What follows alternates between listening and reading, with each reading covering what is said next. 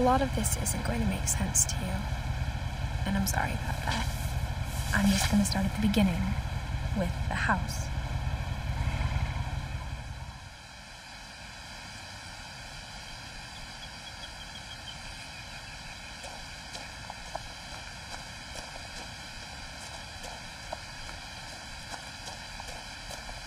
I lived here until I was 11, but I wasn't allowed inside half the rooms.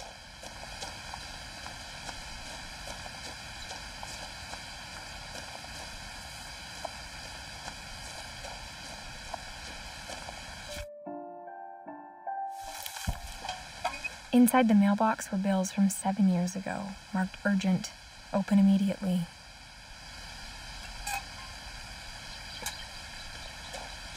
I hadn't been back since my brother Lewis's funeral.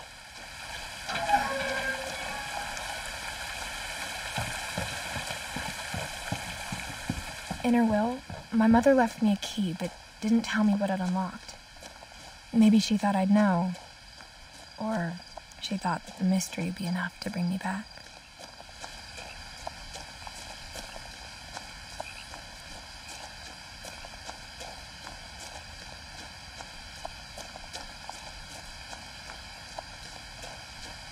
No one had driven this way in a long time, but I saw a few hoof prints.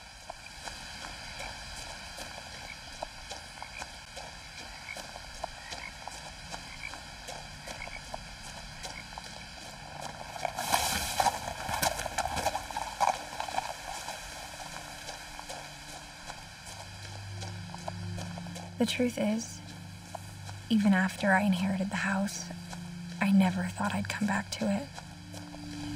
But now I had questions about my family that only the house knew the answers to.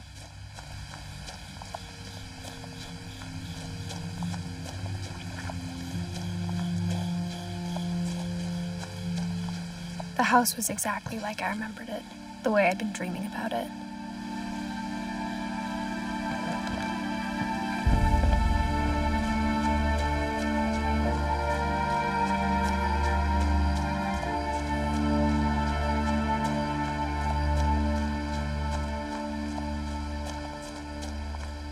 The woods around the house have always been uncomfortably silent.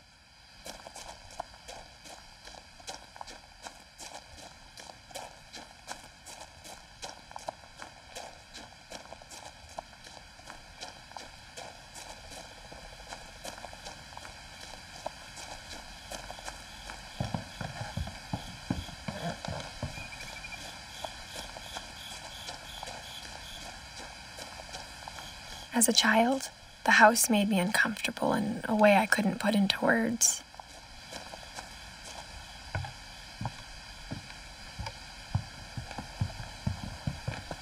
I asked Edie once about the dragon in the pond. She said it had killed her husband. I was 6. It seemed like an odd joke to me even then.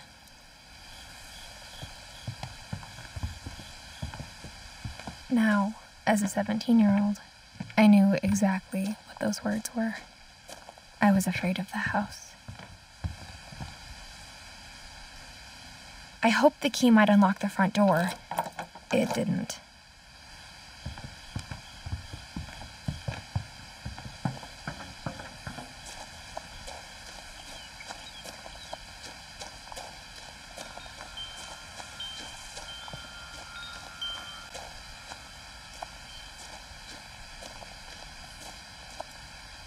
The house felt like it had always been here. Even the swing set was older than my mother.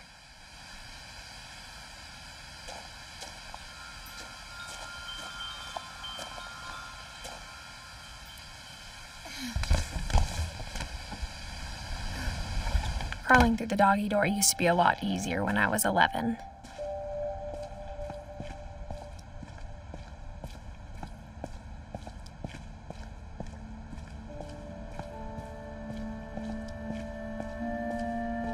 For the first time in years, I felt like I was home.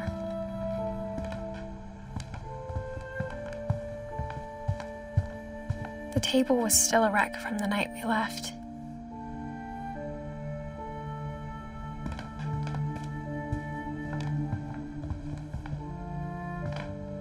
My mom was the only one of us who could imagine Great-Grandma Edie living in a nursing home. It was like a bomb had gone off, killing everyone but sparing the furniture.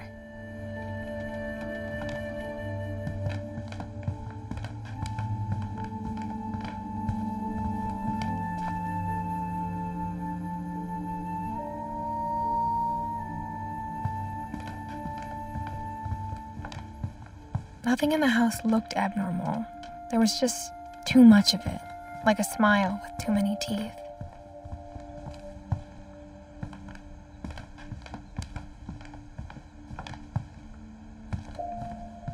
Mom always told me to stay out of the basement, so I wasn't too surprised when the key didn't fit.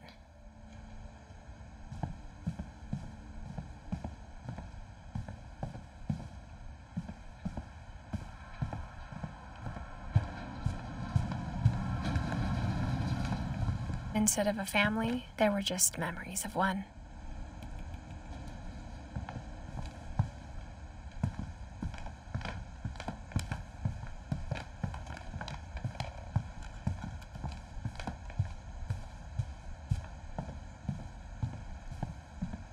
A lot of things got left behind in the whirlwind of that last night.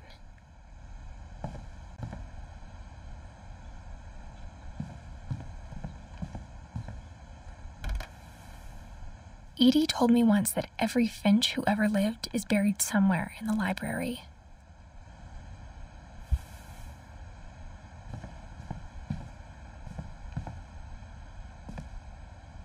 After Milton disappeared, Mom sealed up all the bedrooms. Then Edie retaliated and drilled peepholes. Whenever people ask me about my family, the first thing they always want to know about is Barbara.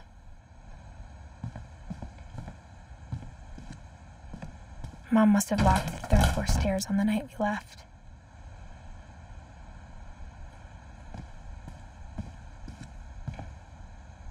Edie's father, Odin, built the original house.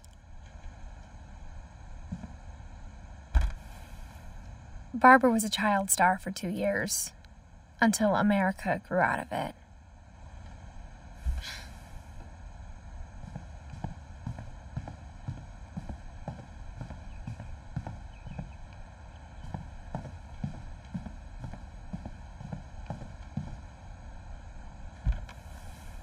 My Grandpa Sam spent 7 years sharing a room with his dead brother, Calvin.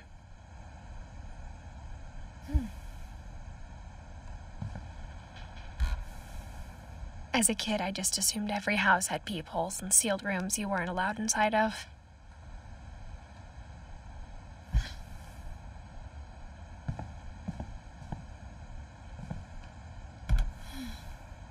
The last time I was in Edith Sr.'s room, I was 10 and she was painting my portrait.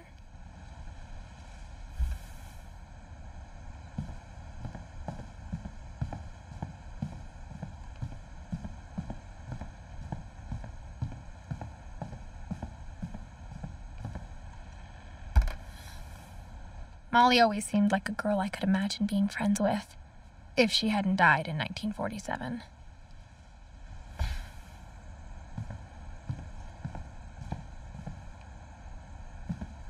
I spent a lot of time playing in Great Uncle Walter's room. I think my mom sometimes regretted not sealing it up.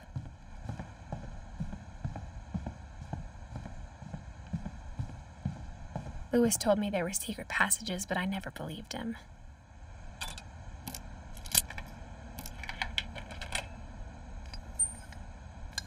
Turns out, my mom was really good at keeping secrets. Now it was time to find out what my mom had been afraid of.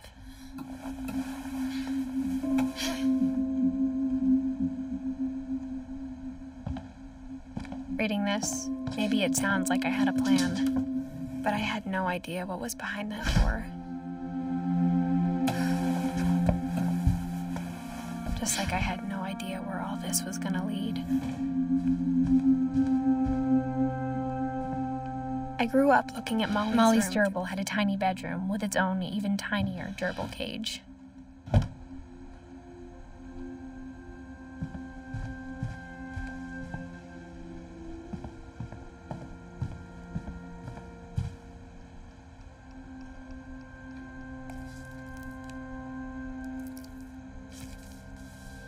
December 13th, 1947.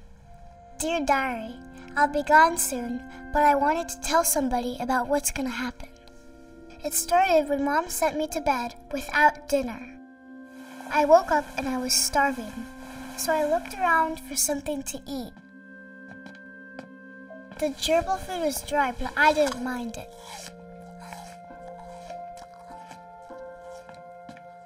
My Halloween candy was all gone. Mom, can I come out now? Sweetheart, it's late. Go to sleep.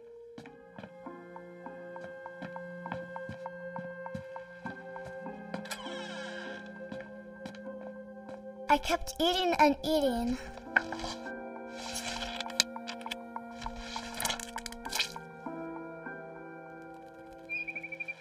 I ate a lot of things that night.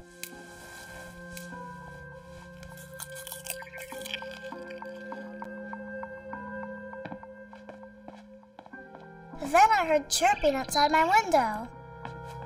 It was a barn swallow going back to her nest. I reached out for her.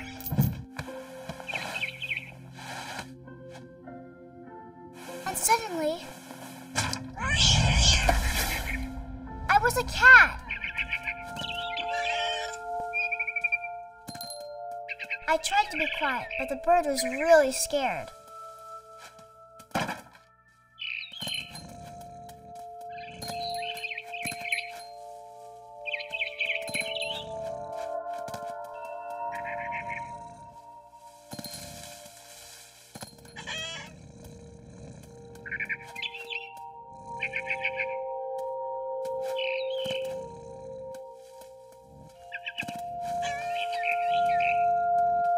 I jumped and I almost got her.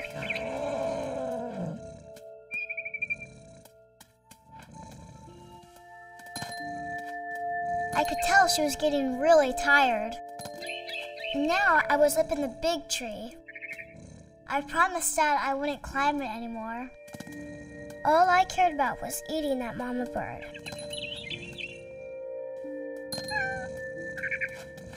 I gobbled her up. And suddenly, I was an owl. First, all I heard was the wind. Then I heard little teeth nibbling in the grass.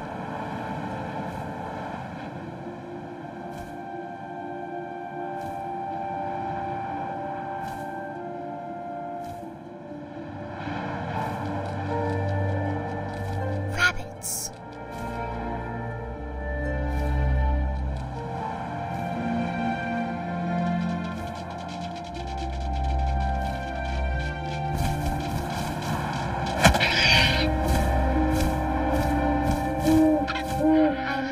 His face looking up and seeing mine through my talons. I swallowed him up, and I didn't chew one bit. Then I flew off to find something bigger.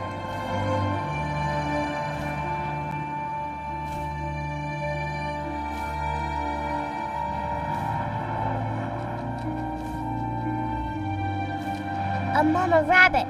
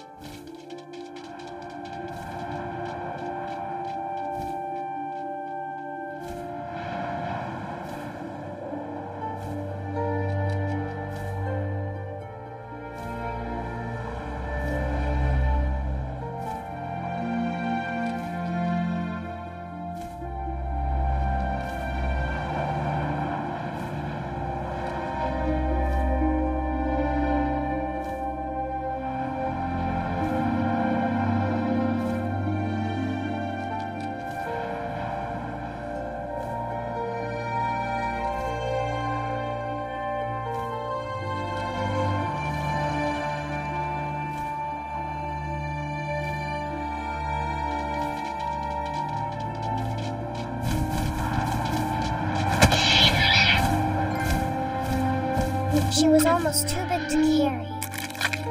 started choking, but I couldn't stop eating. And suddenly, I was a shark.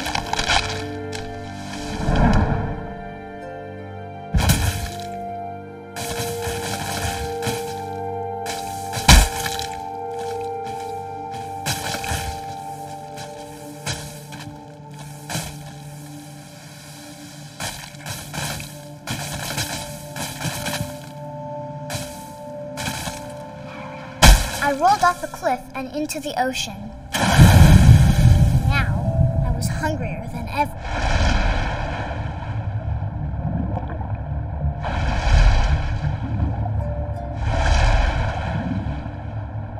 I wanted fat, juicy seals.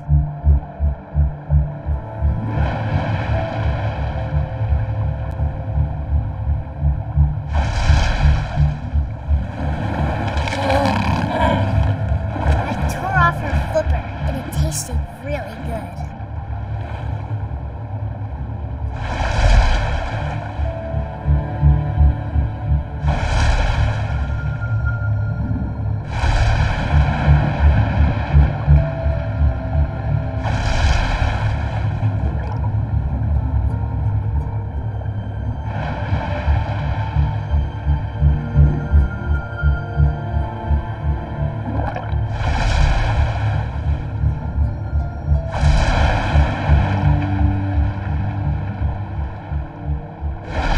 Grabbed on tight, but I was so hungry I jumped out of the water.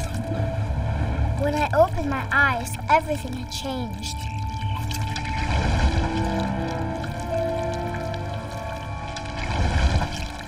Now I was a monster, and I smelled people everywhere.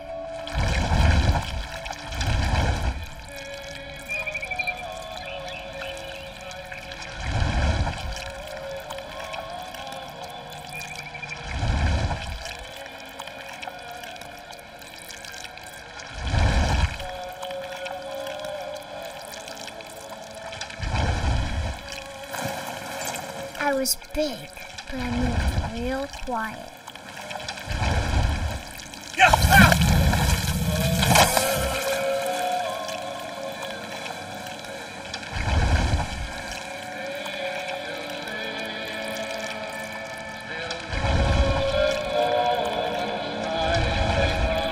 I wanted to stop, but also I didn't.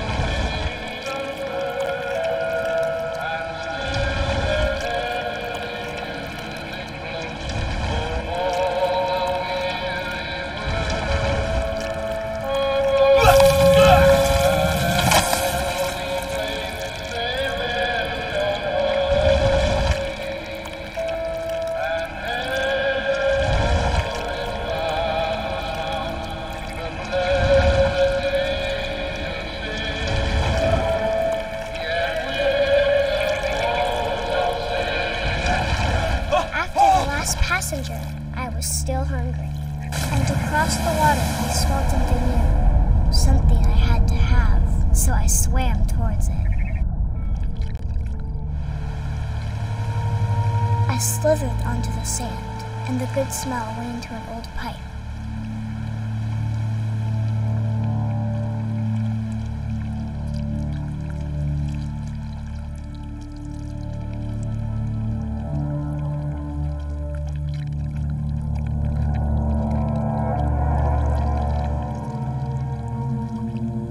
I got closer and closer.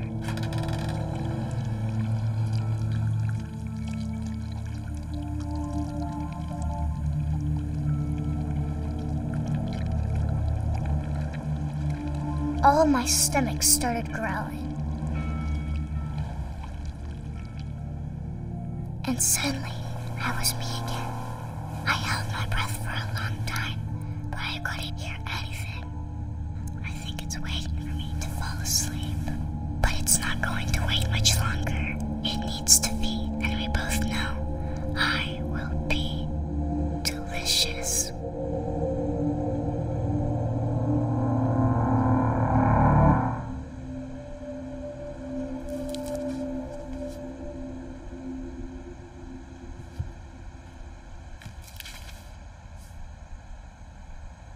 I'm not sure if I believed all of that, but I'm sure Edie would have.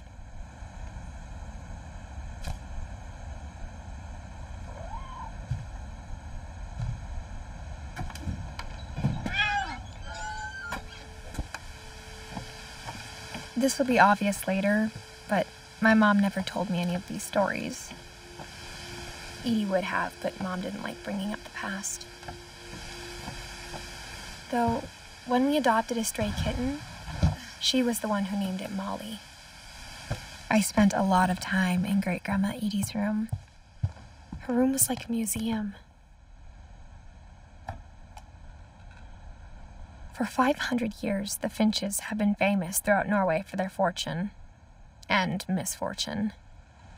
Odin Finch buries the latest victims of the family curse, his wife Ingeborg and their newborn son, Johan. On January 7th, 1937, he set sail with his family and his house, hoping to leave the curse behind. But 40-foot waves off the coast of Washington send the house and Odin to the bottom of the sea. Odin's daughter Edie, with husband Sven and baby Molly, step ashore on their new home, Orcas Island. Odin Finch is the first to be buried in the new family cemetery. His daughter Edie is already dreaming of a new Finch house.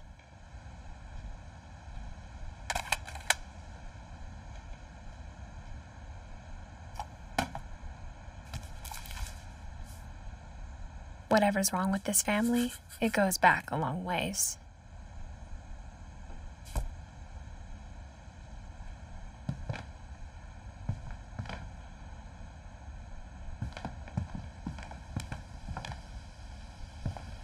Louis died a week before we left, but Edie had already started to memorialize him. Edie knit me a new pair of gloves every year, just in time to replace the old ones.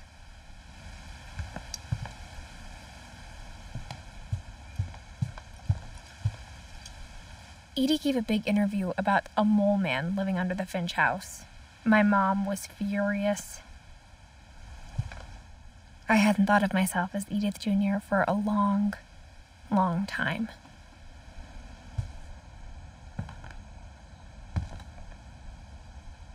When Edie told people Sven was killed by a dragon, she could also have said he was building a dragon-shaped slide that collapsed. She could have, but she didn't.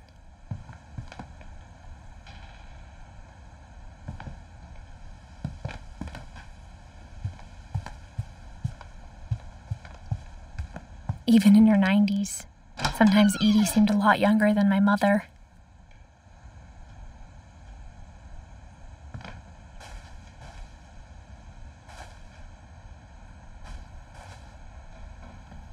The only trace Grandpa Sam's first wife, Kay, left on the house was the pink bathroom. It was a pretty big trace.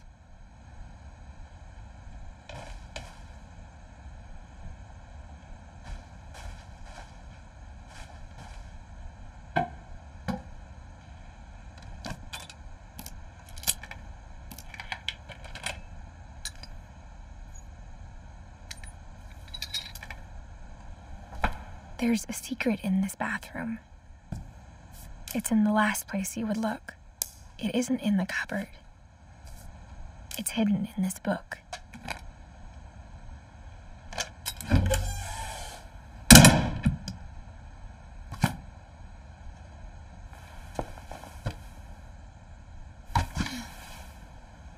Sven gave Sam an old camera he'd refurbished. He never put it down.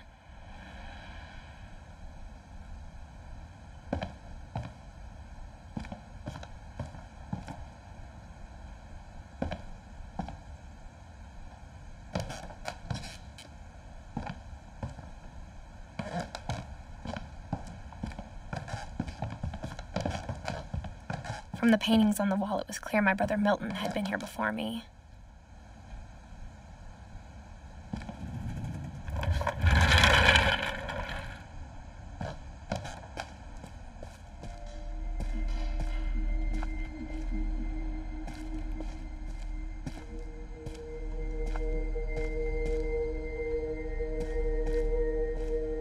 I knew Grandpa Sam had a twin,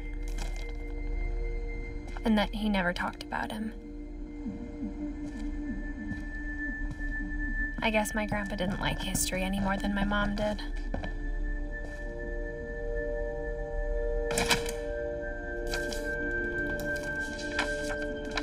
How I Want to Remember My Brother by Sam Finch. The thing I remember is that when he made up his mind, that was it. My brother said he'd die before he ate another mushroom, and he did. At Barbara's funeral, we swore he'd never be afraid again, and he wasn't.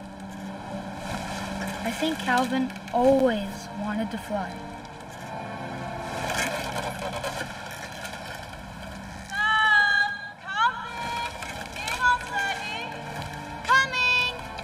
But that day, he finally made up his mind to do it. I told him going around was impossible. Maybe if I hadn't said that. I'm not gonna tell you again. Maybe if the wind hadn't picked up. Then maybe he'd still be here. But I doubt it. I think he'd already made up his mind.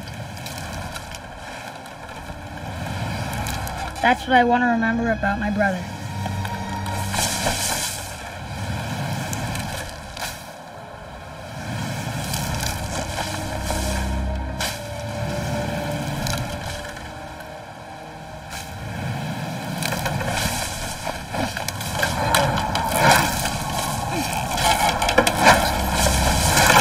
The day he made up his mind to fly. And he did.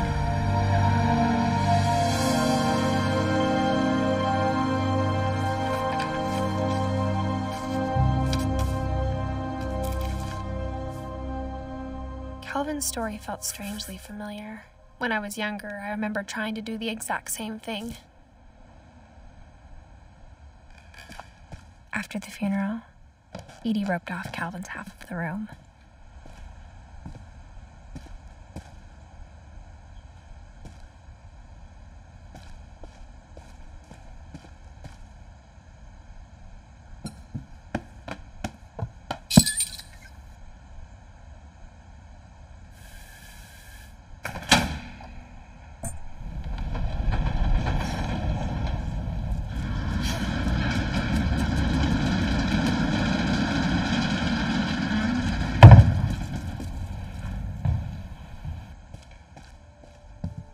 The passages were a pretty tight fit.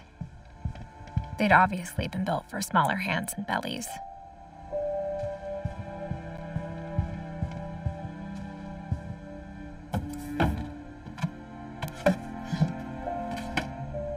Growing up, I always thought of Barbara as a child star.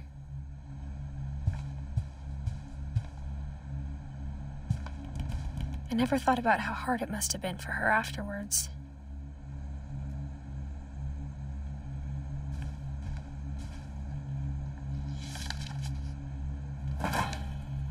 Of all the stories people wrote about Barbara's death, I'm surprised Edie saved this one.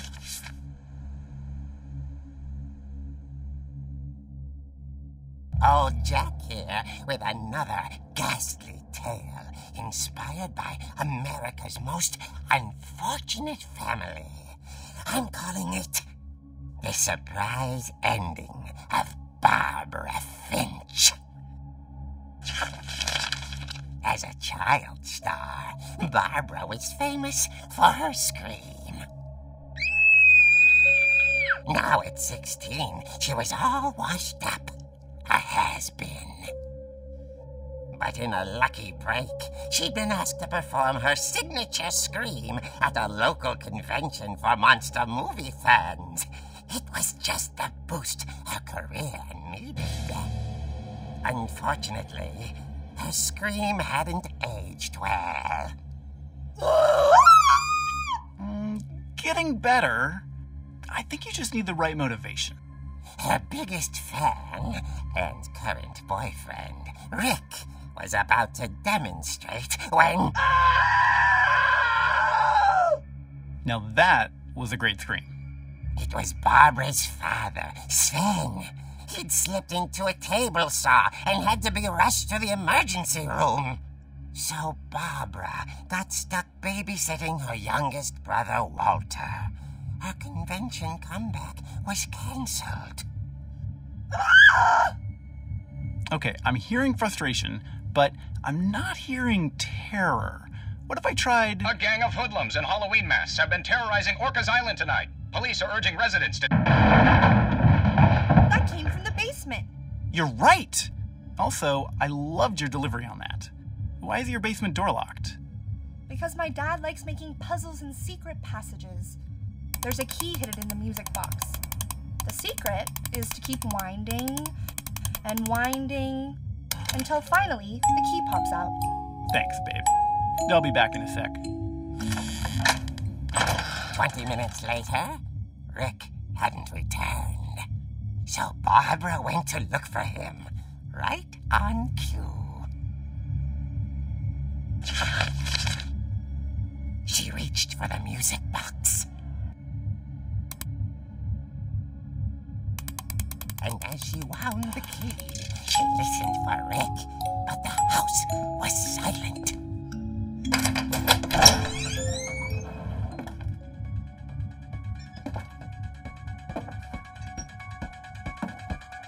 She found Rick's crutch and imagined the worst.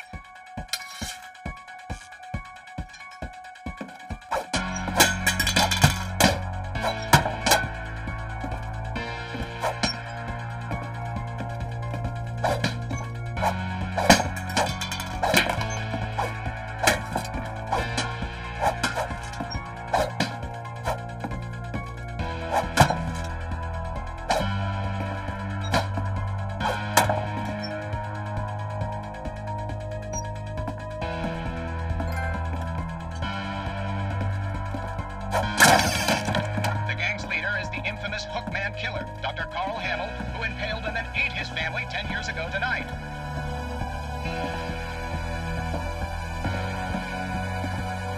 The old fridge rattled and grew still.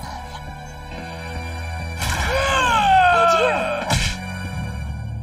Oh! Rick? Barb, relax. I was just trying to scare you to help you find your scream. Well, I'm not scared, Rick. I'm furious. Then act furious. All I'm getting from you now is that you're hurt and confused and you're... She threw him out, but she kept a little something to remember him by. Barb, have you seen my other crutch?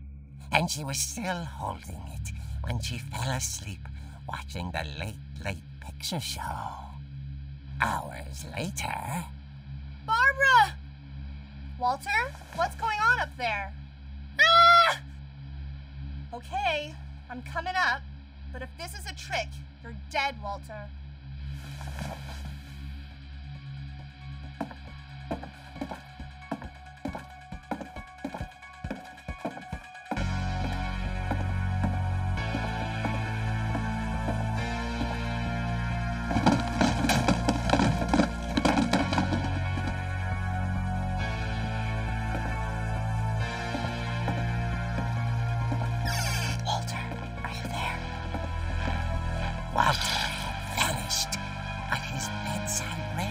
was still on.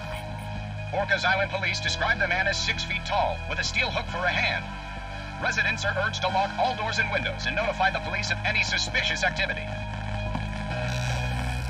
Barbara turned, saw the hook man, and was speechless. He was quite smashing.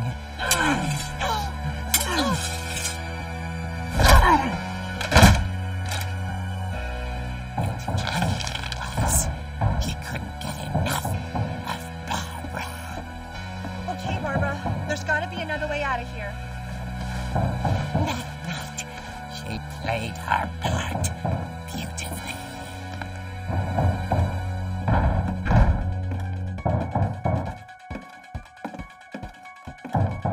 Molly's door hadn't been opened in years. The hinges groaned.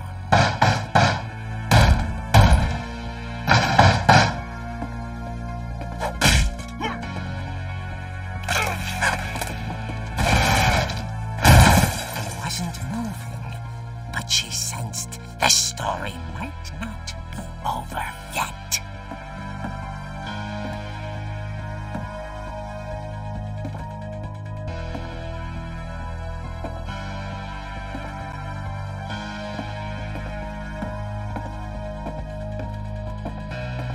The hookman had vanished. She listened for his breathing, but all she heard was...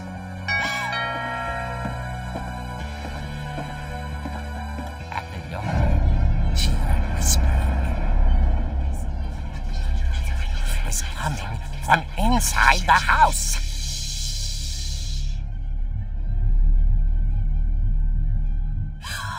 Oh dear.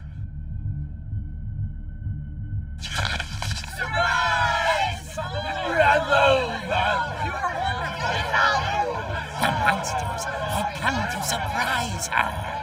For Barbara, it was a dream come true.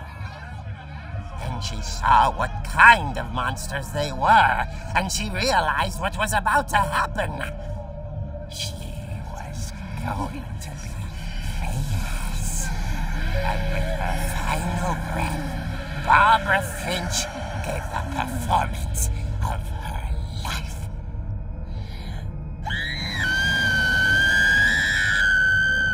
I wasn't there myself, but I hear Barbara was magnificent.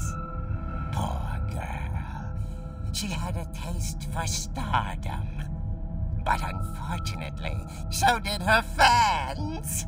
Of course, the police blamed it all on poor Rick, who disappeared the same night. And little Walter? Hiding under his bed the whole time. He took it all pretty hard, but that's another story.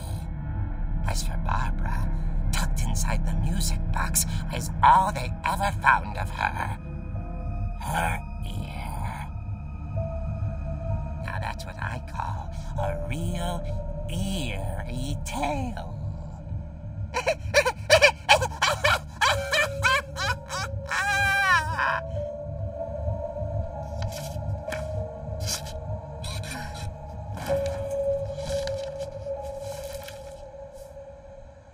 Edie told me all Barbara wanted was to be remembered, as absurd as that comic was. Maybe what Edie saw was a happy ending.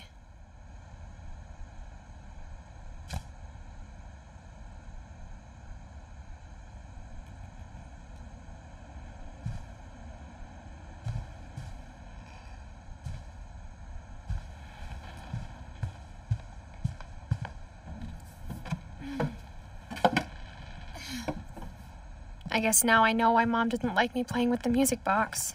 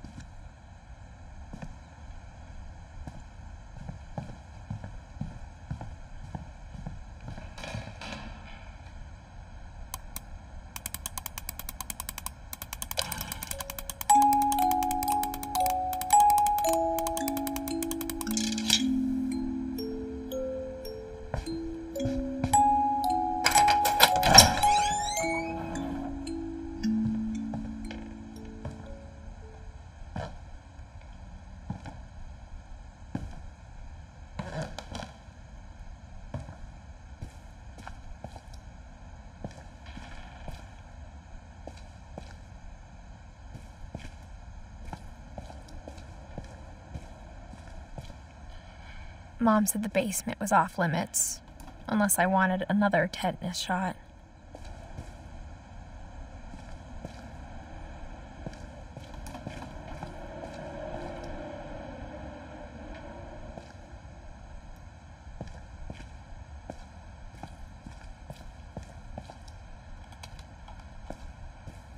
I saw Edie sneak down to the basement once, carrying packages.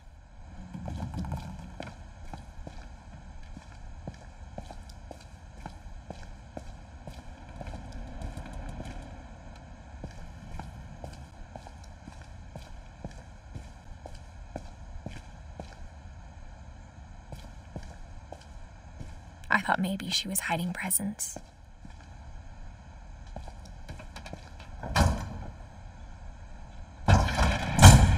It turned out she was hiding a lot more than that.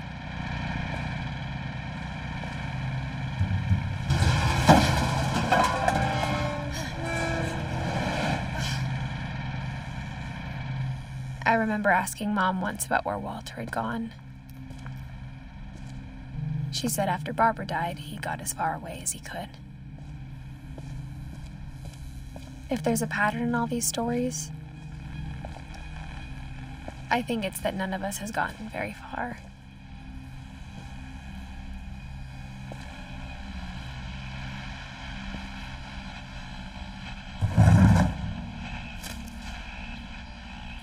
Goodbye, everyone. I can't believe I've been down here for 30 years. On that first day, after the shaking started, I didn't think I'd survive the week.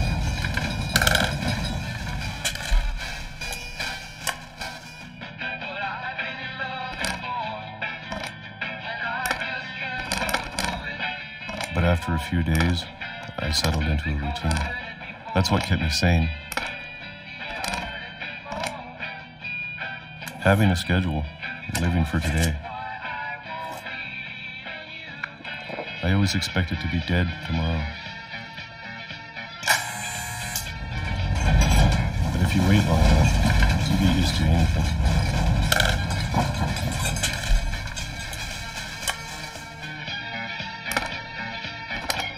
Even a monster on the other side of the door starts to feel normal. Almost friendly.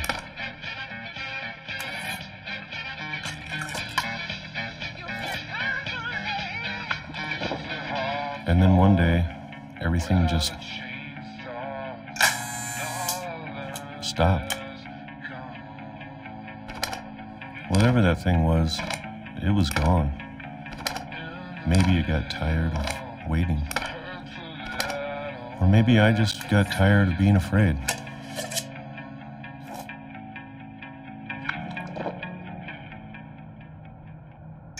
It's been a week now, the longest in 30 years. I'm done waiting. I have to leave while I still can.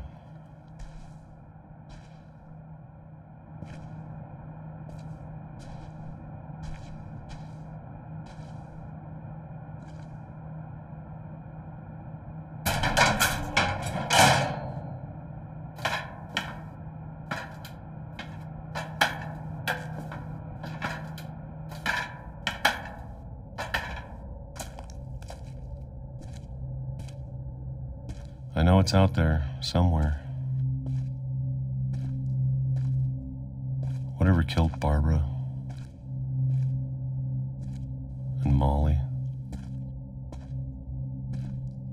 and Calvin. Maybe this is all a mistake.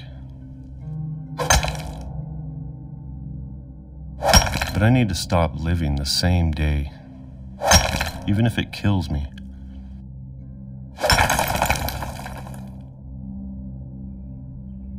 Whatever's out there, I want you to know I'm ready for it. I'm going to appreciate all of it, especially the food. I don't mind if I only have a year left, or a month, or a single week. I'd be happy with one new day. I can already imagine the sun on my face.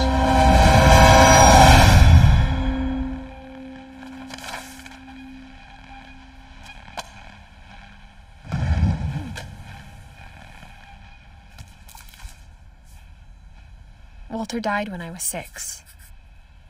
I can't believe my mom never told me he was down here.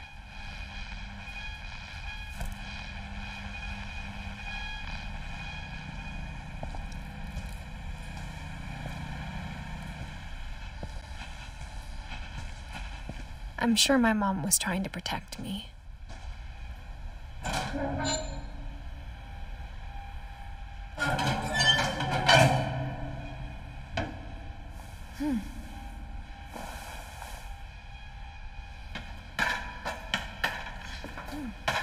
Maybe she was afraid I'd end up like Walter.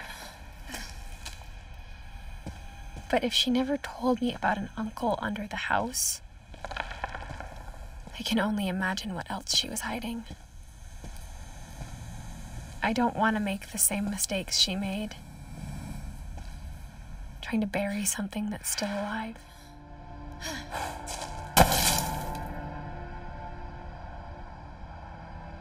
Now that there's only one of us left, or maybe 2,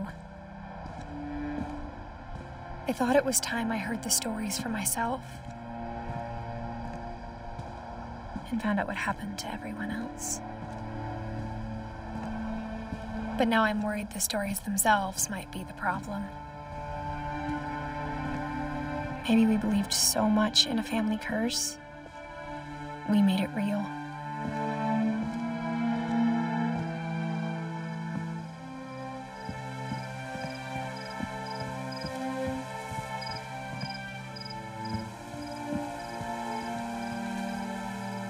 I don't know if I should even be writing this.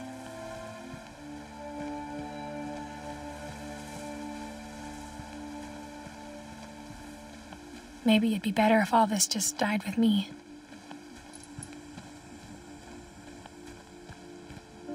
But I thought you should know about your family.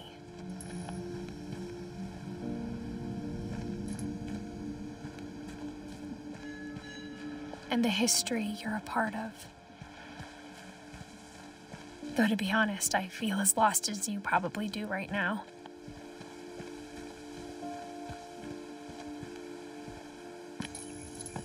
I think the people in these stories believed them, for what that's worth.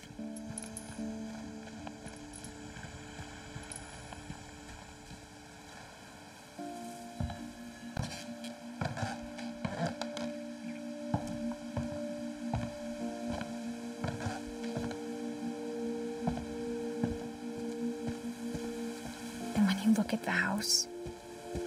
That history of imagination and stubbornness and madness. Any of it seems possible.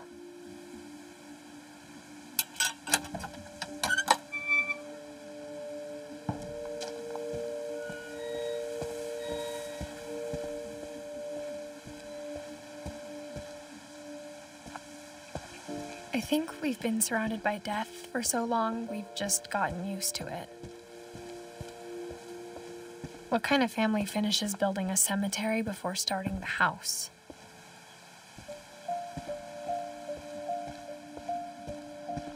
It's embarrassing for me to admit this, but the pet cemetery made me more uncomfortable than the human one. 3 of the gerbils were mine, and 2 had been my fault. Sven built the house, but it was Edie who designed the cemetery. I'm sure Odin's monument had been Edie's idea. My mom was always trying to move on, but for Edie, the past never went away. She could see it poking out of the water at low tide. Edie said she dreamed about the old house every night.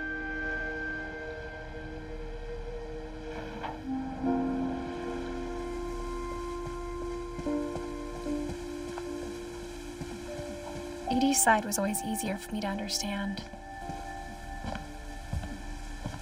But the older I get, the more I can see where my mom was coming from. She lost 2 of her brothers, just like I did. I get why she tried so hard to protect us. There's so many things I wish I could ask my mom now. Part of me thinks this is what she wanted all along. For me to come back someday and find everything out for myself.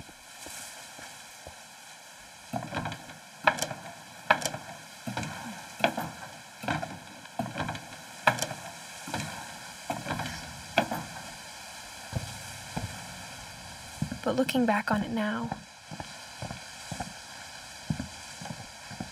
if she told me there was going to be so much climbing, I never would have come when I was 22 weeks pregnant.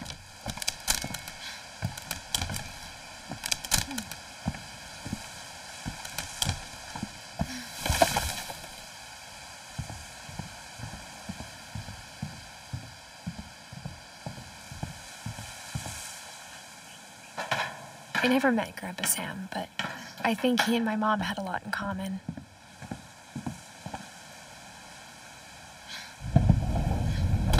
They were both pretty intense.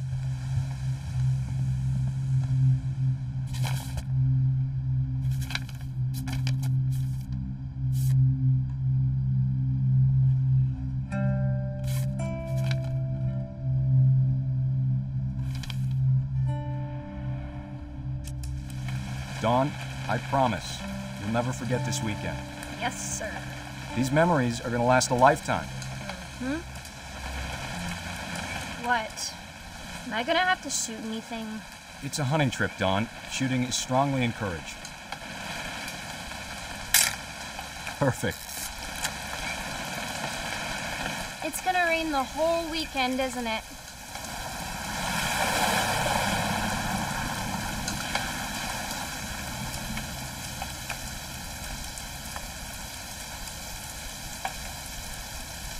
Please just take the damn picture. Hey, language.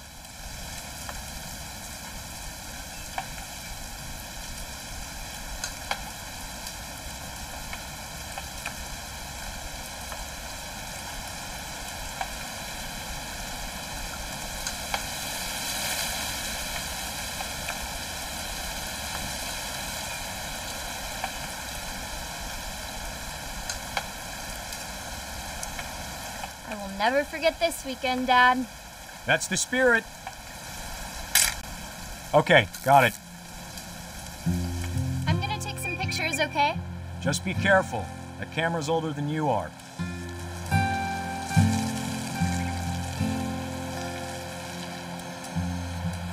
Definitely should not have drunk all that coffee. Hey! That's a keeper. I'm just saying, I'm not always gonna be here, Dom. You'll need to remember this stuff if you want to survive. Dad! Good eyes, Don.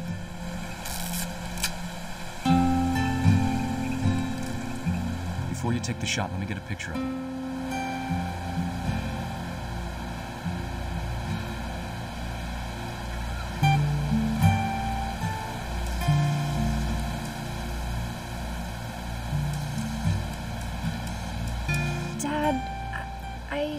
Just breathe. Turn up. Let me get behind you. Do I have to do this? Dawn, you don't have to do anything. But if you want to survive, you'll need to be strong. Great shot, Dawn!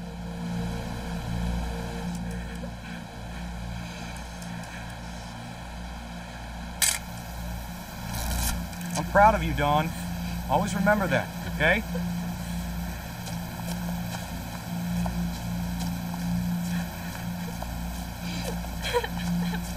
Dad, it's twitching.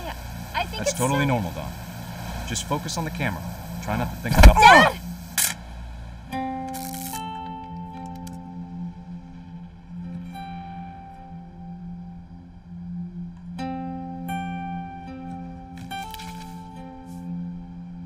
Of all these stories, that's the one I wish most that my mom had told me.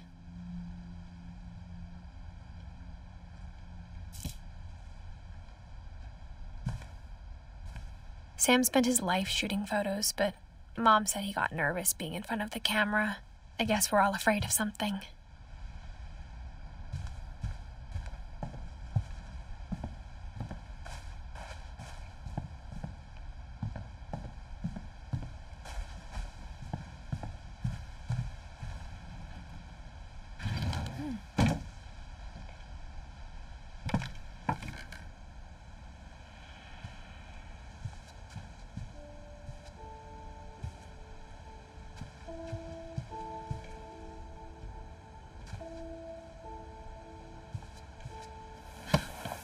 After Sam died, my mom and Edie got really close. They'd both lost a lot.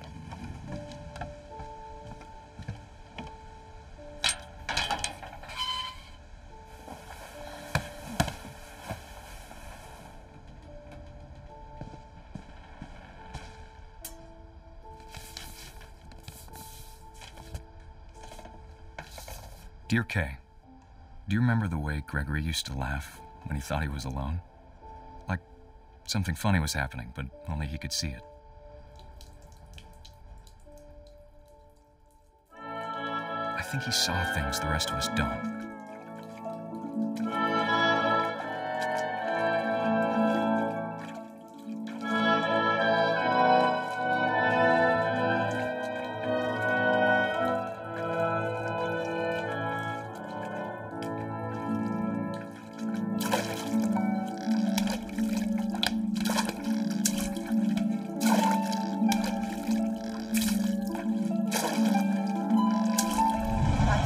Gregory, it's time to...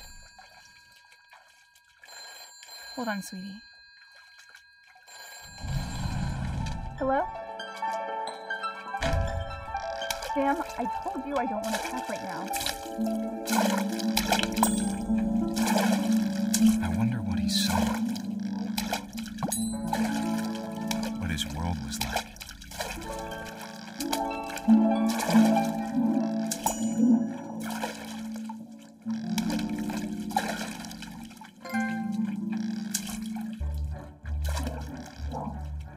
Reminded me so much of Calvin. Lost in his imagination. Whatever it was he saw. It sure made him happy.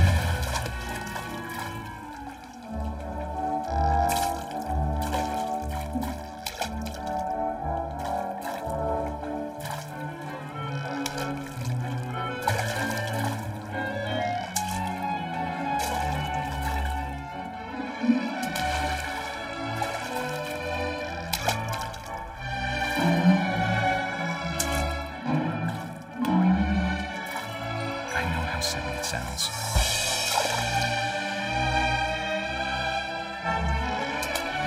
But I worry about his baby being too happy. But I could feel him slipping away. Sorry about that, Gregory. I know you did everything you could. Maybe if I hadn't called that night.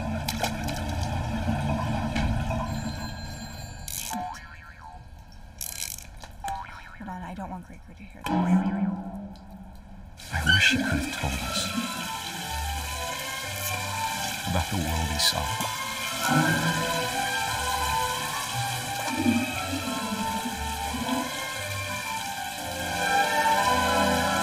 There's so much I don't understand about Gregory, about everything.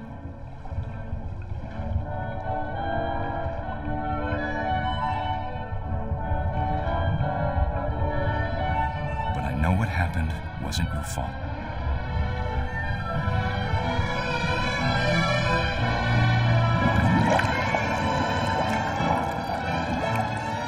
I'm sure he's happy. And he'd want me to be happy too. Good luck, Kay. Love, Sam.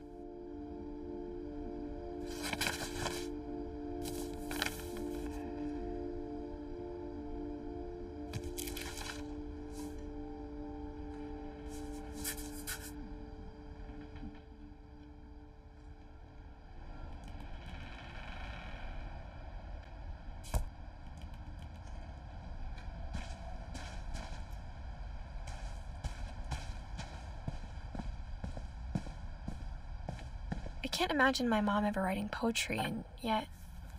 A poem for Gus, who always said the wedding was a bad idea.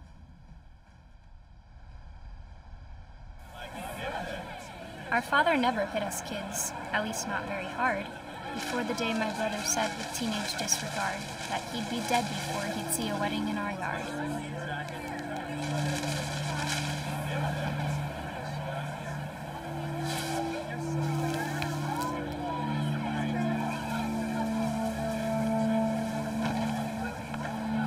My father made him come, of course, but Gus stood far apart, just flew his kite and bottled up the storm inside his heart.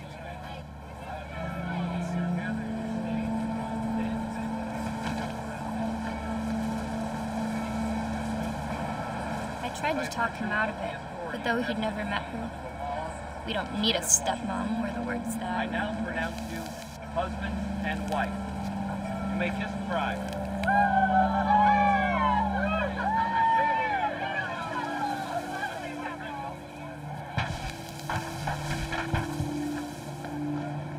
When the time for photos came, Dad ordered him to come here. But Gus declined and as a sign held up his middle finger.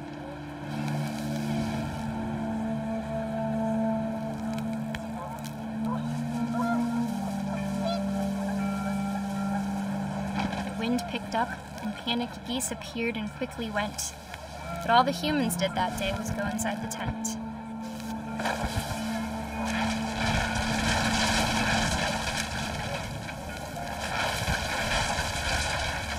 The rain came down in buckets then, but no one seemed afraid that nature might destroy the tent our dad had crudely made.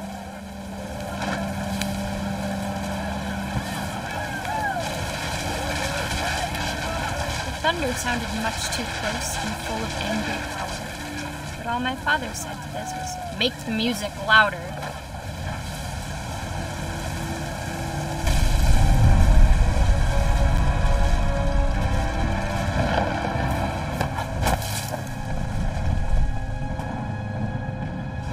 I wish that I could truly say I thought about you on that day. Out there on the beach alone, just you, the wind, the sea and foam. But I didn't, until we found you.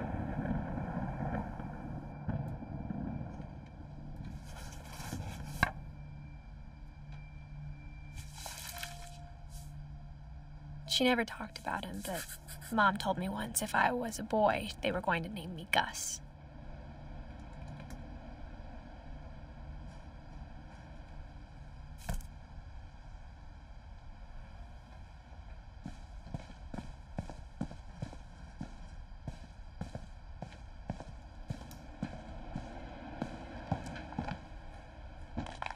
My mom moved up to the loft after her brothers died.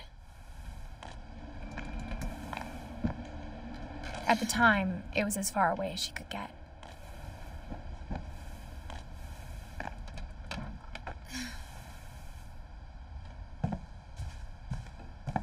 She spent a summer building houses in Calcutta, where she met my dad, Sanjay. Religion was another thing my mom never talked about, but I think it helped her a lot after her dad died. My mom moved to India a week after graduation and got a job teaching English. Louis was born a year later. When my dad died, I don't think Mom knew where else to go.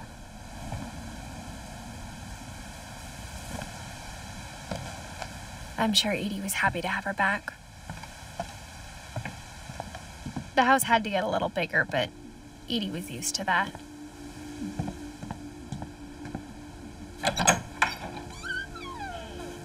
And for a while, things were good, almost normal. But it didn't last.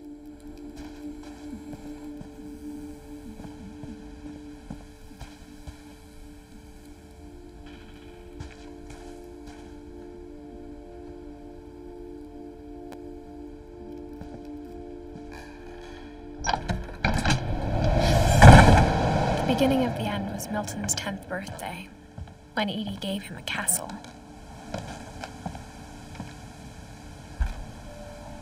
After Milton disappeared, the only thing he left behind was a room full of paintings.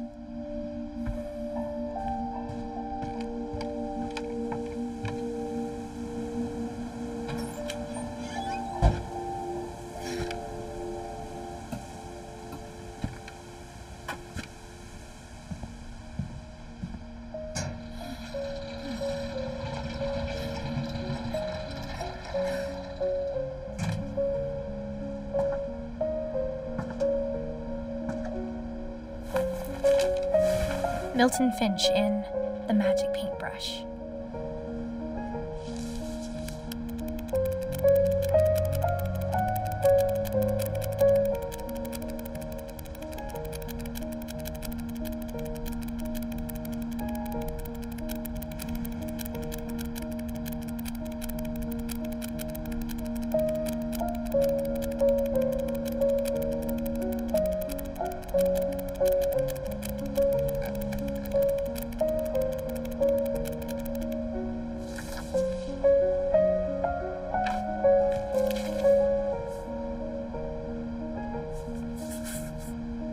I was 4 when Milton disappeared.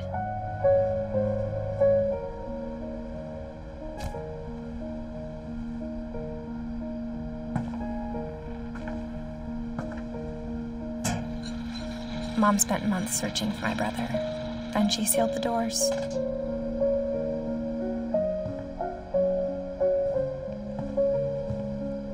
Whatever Milton had found in the house, Mom didn't want it getting out.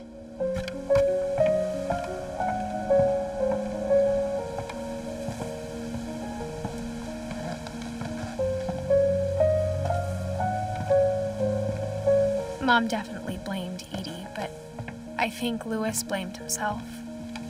After he graduated, he just spent more and more time in his room, until Mom got him a job at the cannery. Everyone always told me to stay out of Louis's room, except Louis.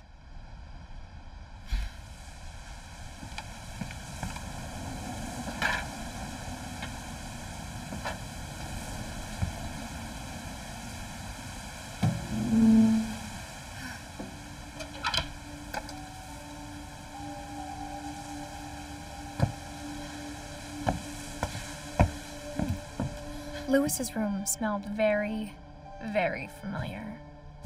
That part of him lived on.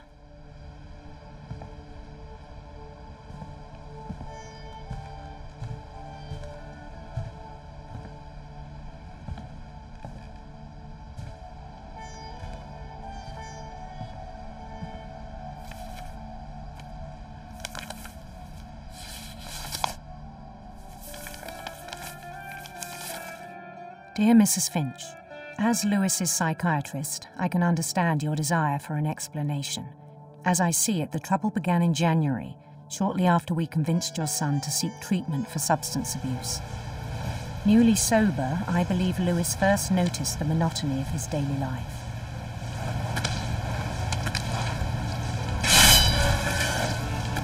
He kept working at the cannery, but he withdrew part of himself. In our sessions, I saw the same behavior. His mind began to wander. I asked him to describe it. He said he started small, imagining a labyrinth.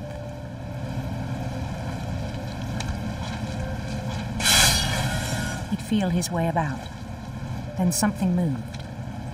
Bats and toads and things that have not names. He knew it was all in his head, but he took it very seriously. I had hoped he'd find himself.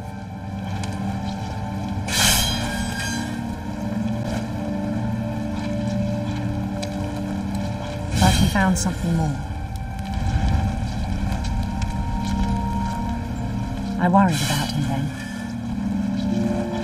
Daydreaming at the cannery. I spoke with his boss. But he said Louis had become a model employee. Methodical, tireless, focused. Like a whole new Louis. So I let him go on.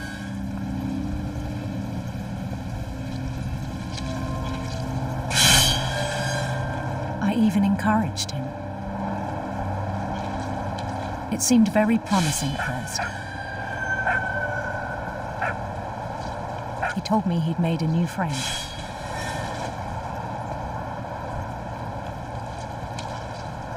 on the edge of a city he named Lewis Topia.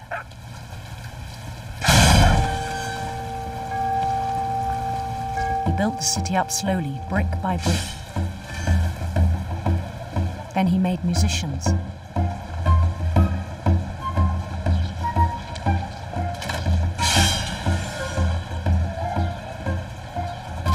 And songs for them to play. He talked about starting a band. And he was always humming something.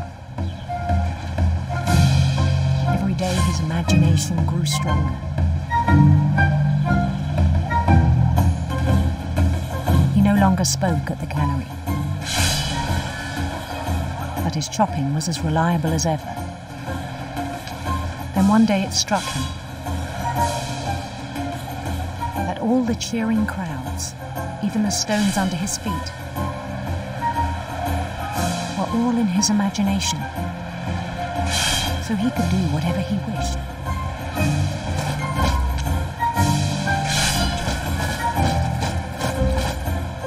He held an election for mayor, and he won. They begged him to stay, but his mind was already wandering. It became a game for him.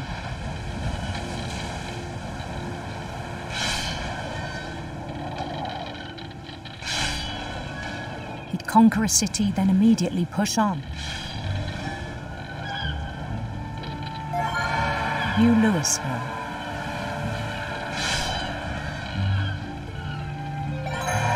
St. Louis. He started drifting away from our reality.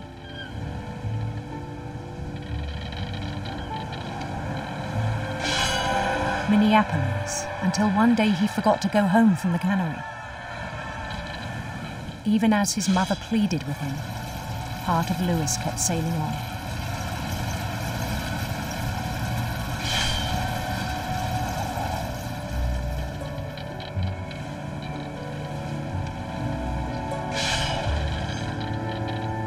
In Louisburg, he heard rumors of a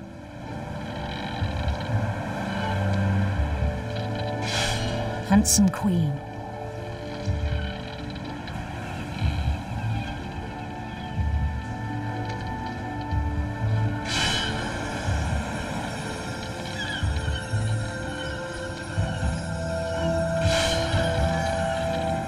The queen was on her own quest for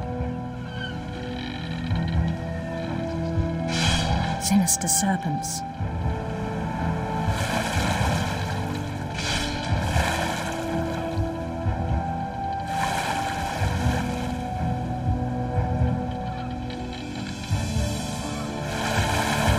He followed the sound of her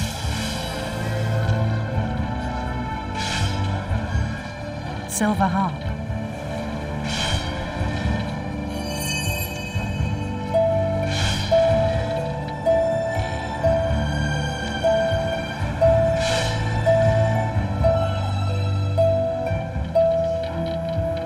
His chase led him to a golden palace east of the sun and west of the moon. Even then, his logic remained sound.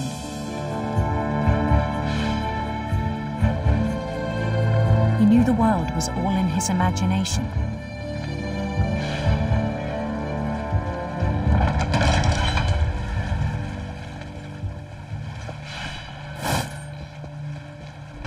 But he was so proud of having created it. In his own eyes, he'd become something greater than a king.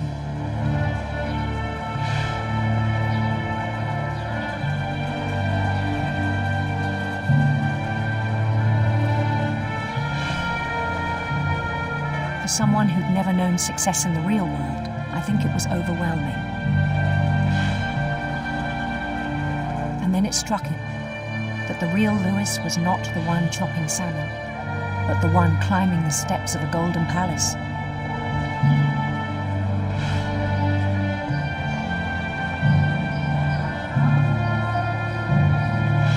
My imagination is as real as my body, he told me. It was hard to argue with him.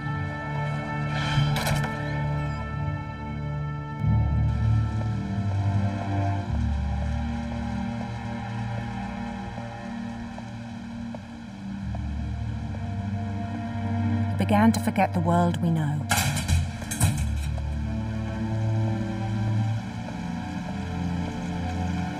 I think it pained him to remember Lewis, the cannery worker.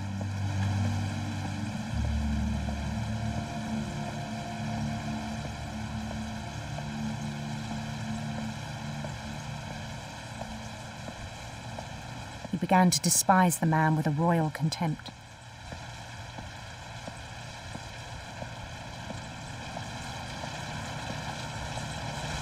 I still thought I could save him.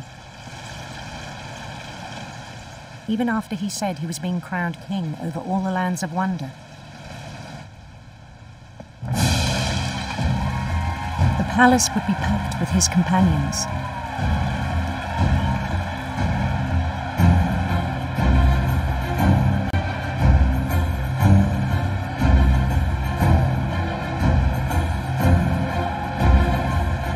Including the wise Calico who'd insisted on inviting him.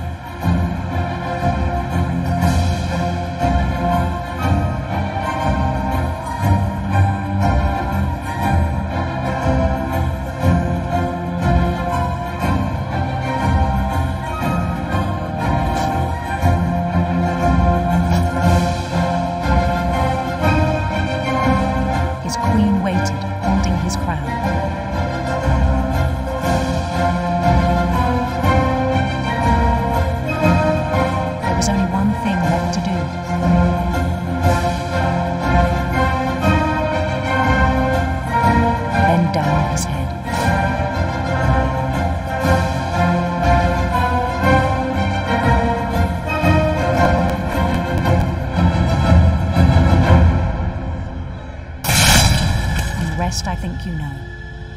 Mrs. Finch, your son was a kind man who will be missed by all of us who knew him.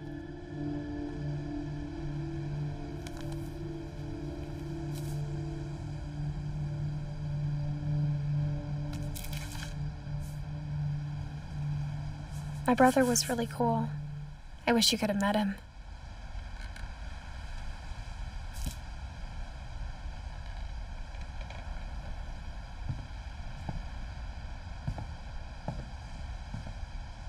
He was so proud of being Indian. I think for him, it was a way to be something other than just a Finch.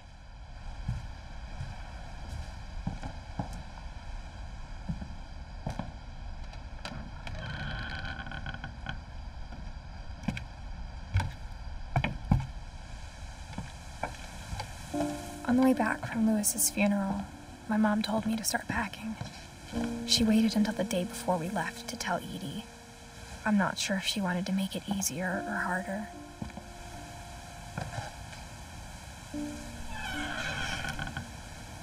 I wish we'd stayed. But I understand why we left.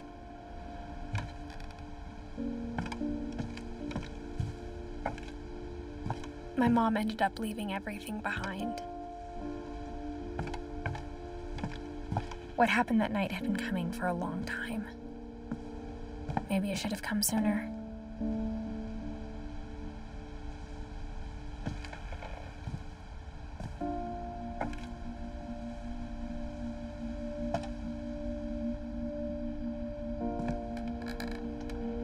But it had to end one way or another. All that's left now is to tell you about that last night.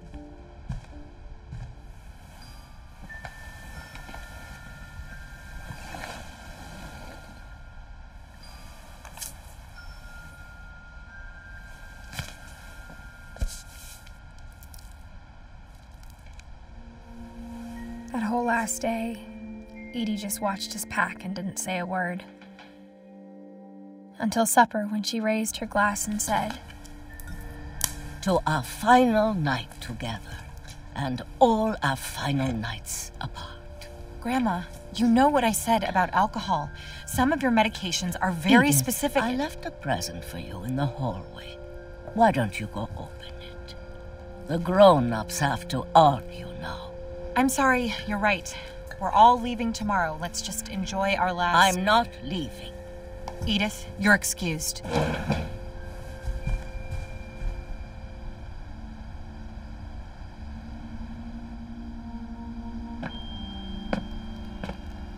The power had been shut off that morning, but Edie always had plenty of candles. When my mom sealed the library, I don't think she knew about the other entrance, or that Edie had a key to it.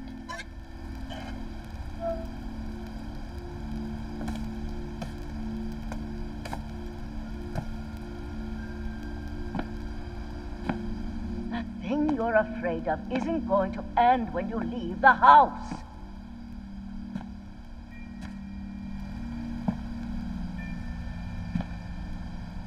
Edith has a right to know these stories.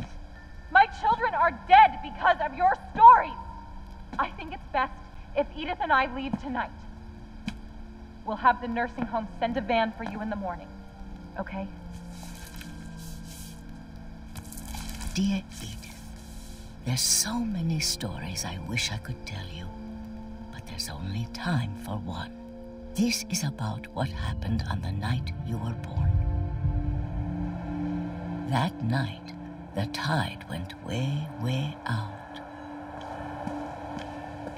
It was the first and last time I ever saw the old house aground. There'd been an earthquake out in the middle of the ocean. They called it the lowest tide in 1,000 years. God, it smelled awful.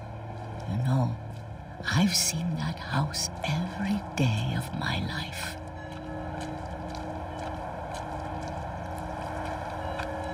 But I never thought I'd go back to it.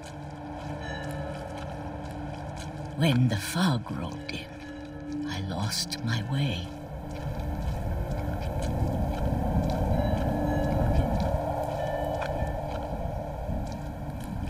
I got turned around.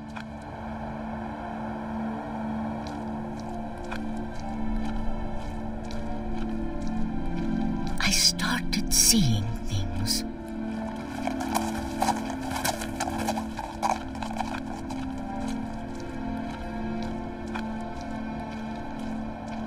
Things I'd forgotten had ever existed.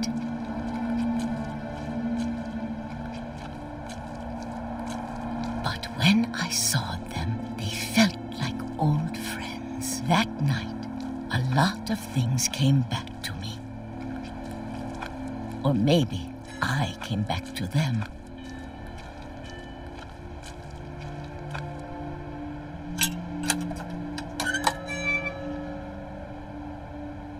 Things I can't explain, but that I need you to try and... Edith, what are you doing in here? It's mine. Edith! Mom, you're gonna rip it! Let go! I kicked and screamed, but Mom dragged me to the car.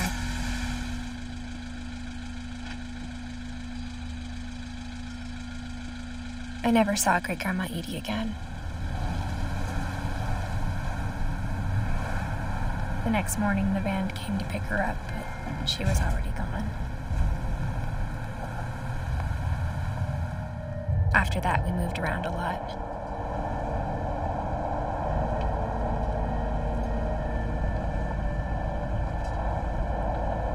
We both tried to make the best of it.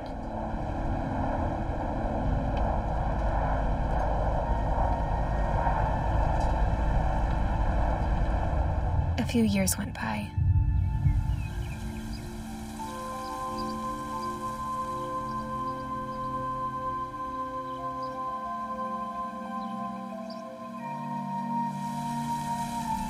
My mom didn't like to talk about it, but she started getting sick a lot.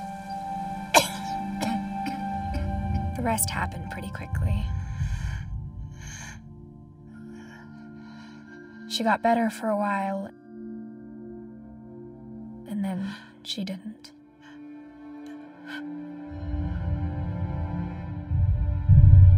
and then I was alone.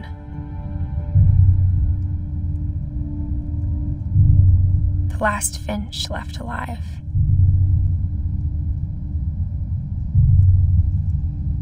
Until I found out about you.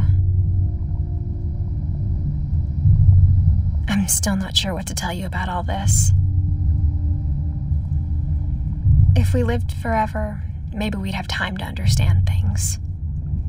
But as it is, I think the best we can do is try to open our eyes. And appreciate how strange and brief all of this is. This journal was supposed to be for you. But now I hope you'll never see it. I just want to meet you and tell you all these stories myself. But I guess if you're reading this now, things didn't work out that way.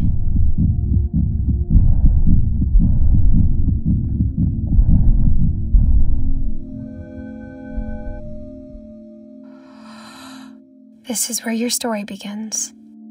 I'm sorry I won't be there to see it. It's a lot to ask, but I don't want you to be sad that I'm gone. I want you to be amazed that any of us ever had a chance to be here at all. Good luck.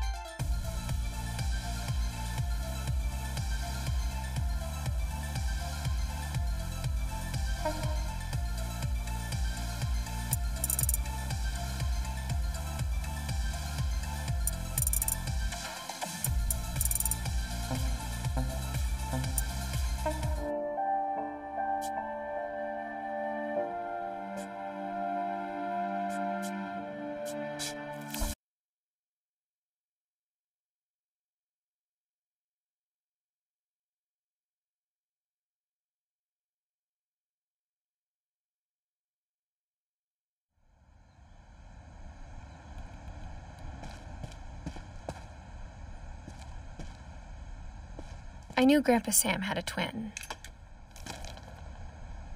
and that he never talked about him. I guess my grandpa didn't like history any more than my mom did.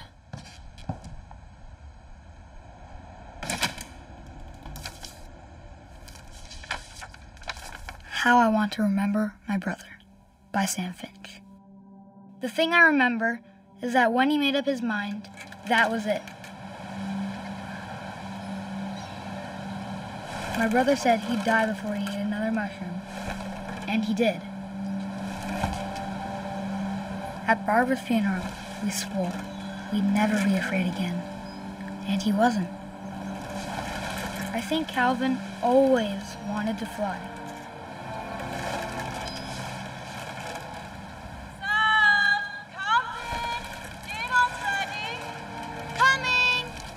But that day, he finally made up his mind to do it.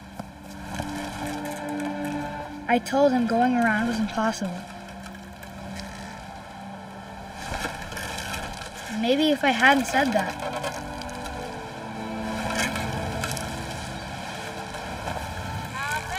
I'm not gonna tell you again. Maybe if the wind hadn't picked up. Then maybe he'd still be here. But I doubt it. I think he'd already made up his mind. That's what I want to remember about my brother.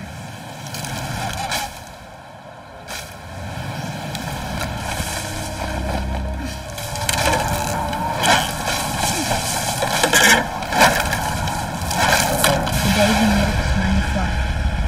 And he did.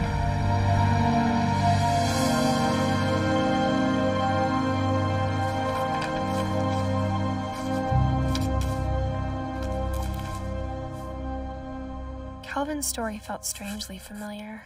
When I was younger, I remember trying to do the exact same thing. After the funeral, Edie roped off Calvin's half of the room.